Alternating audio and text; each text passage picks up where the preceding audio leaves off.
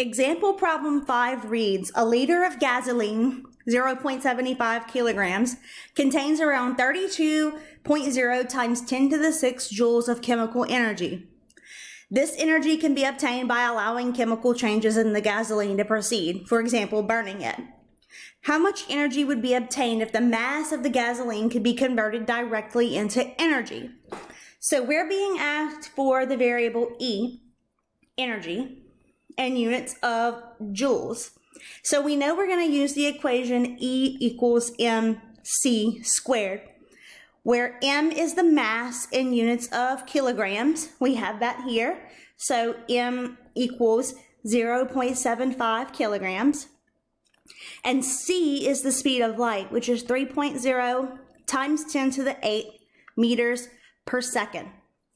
So this problem looks substantially more difficult than what it actually is. At this point, we have everything that we need to solve for E. So we're going to go ahead and plug in our variables. M is 0.75 kilograms, and C is 3.0 times 10 to the 8 meters per second squared. Don't forget to square the speed of light.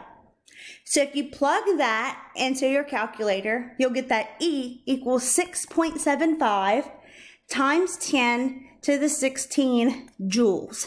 And so that's the energy that you would have if you can convert all of the mass directly into energy. But we know that's not what actually happens, because what actually happens is that in the problem, it tells you you get 32 times 10 to the 6 joules of energy. So you would get substantially more if the chemical process allowed all of it to be converted into energy. Let me know if you have any questions about example problem 5.